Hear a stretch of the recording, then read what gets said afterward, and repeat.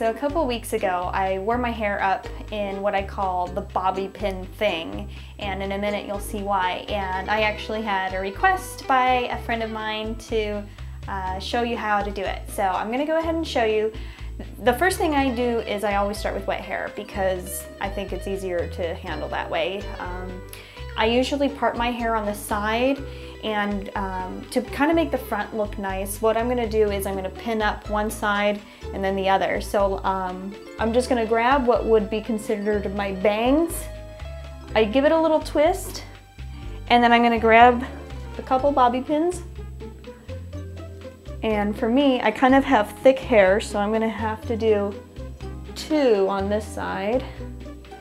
And then I'll do the same thing over here. I'll just grab a little bit of the bangs, give it a little twist, and pin it right here. Now, it's called the bobby pin thing because I use a lot of bobby pins, probably close to 30. So if you're gonna try this, you might wanna go out and buy a brand new pack. I'll go ahead and show you how to do the back now. So I'm gonna start from one side and work around the back. And basically what you're gonna be doing is you're gonna be taking the hair, small sections of hair, and you're gonna twist them, kind of like a dreadlock. You're gonna twist it, and then you're gonna pull it up, and you're gonna take your bobby pin and pin it up. Now, when this is all done, you're gonna have kind of this hair sticking up, and it's gonna kind of look like a peacock, but it's actually kind of cute. It gives it a little bit of a messy style, but I actually was able to wear my hair like this to my sister's wedding. So if I can wear it to a wedding and get away with it, it's not too bad. Of course, nobody told me it looked bad, so who knows. So I'm gonna go ahead and keep doing this. Just follow along, and you know, I figure you can move the strands wherever you want.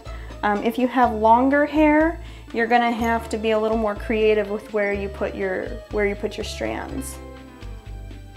So, for example, instead of just pinning it straight up like I can do with my short hair, you might have to come across and then pin it on the other side, but that's okay because you're gonna be coming from this side also, and these pieces that dangle down, they'll kind of cover the back.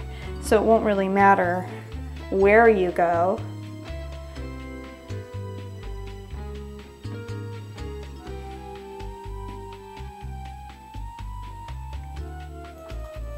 Okay, so now that you've kind of got the idea, I'm going to go ahead and finish it up, and you'll be able to see the final product.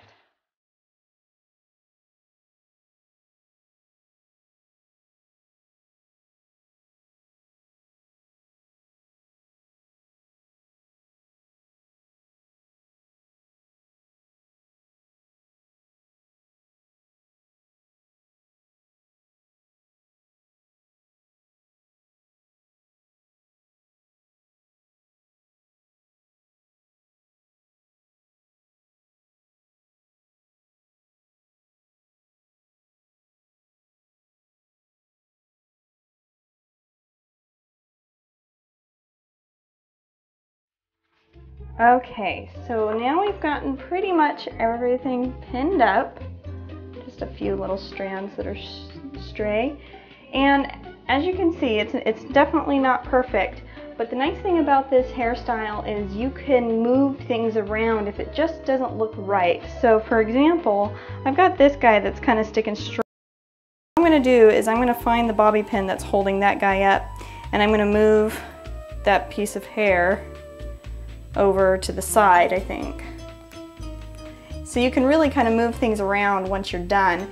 And basically what you get is, like I said, it's kind of like a little peacock thing where you get this hair sticking up straight in the back. It's a little messy, but it's still kind of fun. So I recommend that you give it a try. It's kind of fun for casual things, or you can try to get away with it for something nice. Obviously I did it kind of quickly, so, well, not too bad for a quick, you know, updo. And so there it is, the bobby pin thing.